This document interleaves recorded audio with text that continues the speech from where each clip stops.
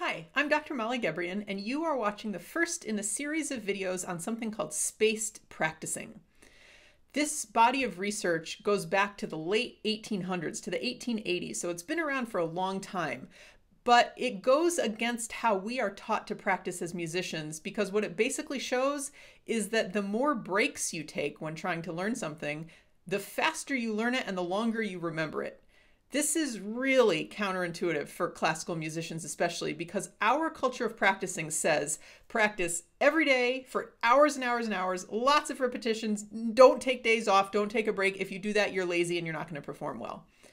But the research is overwhelming in that our culture of practicing just simply doesn't work very well. And I think that part of the reason this is difficult for classical musicians to wrap their heads around is because we have a lot of fears that feed into this culture of constant practicing. So we feel like, I have so much music to learn all the time. I can't take time off from it. I have to be practicing every possible second. Or, if I don't practice this hard shift or this hard run or whatever it is every single day, I'm going to forget how to do it. I think a lot of us also have irrational fears like, well, if I take days off or if I take even a couple hours off, I'm going to forget how to play my instrument, which obviously is absurd, but I think there's a little bit of that sort of irrational fear going on for many of us.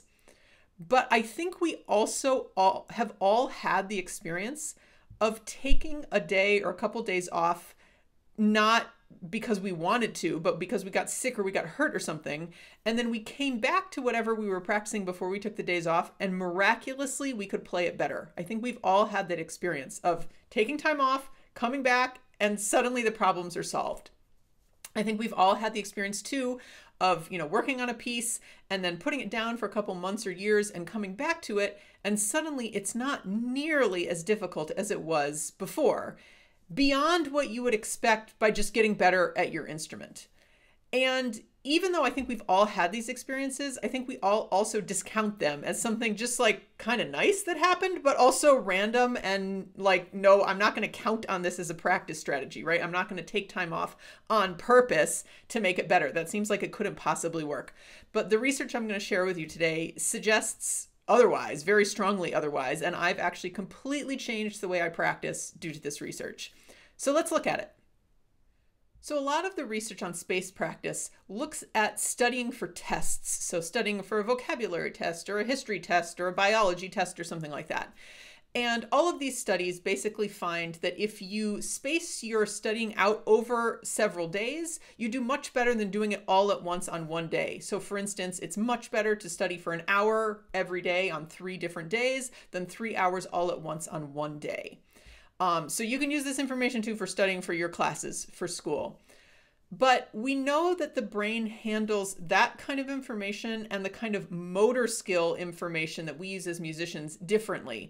And so it's important for us as musicians to look at research, looking at acquiring motor skills. There isn't great research looking at this on musicians, but there is a lot of research looking at surgery students acquiring surgical skills. So we're going to look at those studies first. The first surgery study we're going to look at had 2 groups of students. One of the groups of students trained on the surgical skills they were trying to acquire for 3 hours, so one big 3-hour block. The other group of students practiced for 40 minutes, then they took a 20-minute break. Then they practiced for another 40 minutes, they took another 20-minute break, and then they practiced once more for 40 minutes. So they only practiced for a total of 2 hours, so 40 minutes 3 times separated by 20-minute breaks. So these graphs are showing the results of their training. So the black bars show their scores on these surgical skills they're learning prior to training. The gray bars show their level of skill after the training. The right side of each graph is showing the spaced learning group. So that's the group that had 40 minutes of practice, 20-minute break, 40 minutes of practice, 20-minute break, 40 minutes of practice. And you can see that even though the spaced learning group only trained for 2 hours, they are doing much better after training than the control group who practiced for 3 hours. So the control group practiced for a whole extra hour, and they are not doing as well as the group that had breaks that only practiced for 2 hours. So that's pretty surprising evidence, right? You practice for less time and you do better, but a lot of the research in this area on spaced practice shows exactly this. You study or practice for less time with breaks and you do better than if you do it all at once. All right, this next study that we're going to look at was looking at how well a skill learned in one domain transfers to a different domain. So again, this is using surgical students. And in this case, they learned certain surgical skills in a skills lab, and then they had to apply those skills on a live anesthetized rat. So they had to go from the lab situation to an actual living creature and apply those skills. So for us as musicians, this would be like you practice a certain skill, for instance, double stops for string players in the context of your etude, and then you can apply those skills to your piece. So you're taking skills learned in one domain and applying it to a different domain. So these graphs here are showing the results from this study where they had to transfer their skills from the lab situation to a live anesthetized rat. These graphs are showing their performance on a pretest before they ever practiced anything, and then how well they performed on this transfer test. In this study, the massed practice group, so that's the group that did all their practicing all at once, they had 4 training sessions all in one day. The spaced practice group also had 4 training sessions, but they were once a week spread over 4 weeks. So every Monday for a month, for instance. The gray boxes in these graphs are showing the massed practice group, whereas the white boxes are showing the spaced practice group. And if you compare the pretest to the transfer test, you can see that the spaced practice group is doing much better on the transfer test. Especially if you look at the graph in the upper left-hand corner and the one in the lower right-hand corner, you can see that between the pretest and the transfer test, the massed practice group, those are those gray boxes, they don't make any improvement, right? They're doing exactly the same. Whereas if you look at the white boxes, they get better between the pretest and the transfer. That's what you'd expect, right? You train and then you get better. And so this study also found that the spaced practicing was better for performance overall. But the really interesting thing to me about this study is that when you space out your practicing, it transfers better to other situations. Whereas if you don't space it out, it doesn't seem to transfer at all, at least in this study.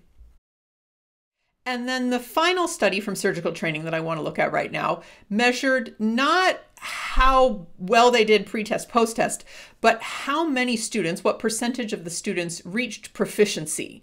And remember, these are surgical students, so it's really important that surgeons are proficient, right? We really want our surgeons to be proficient.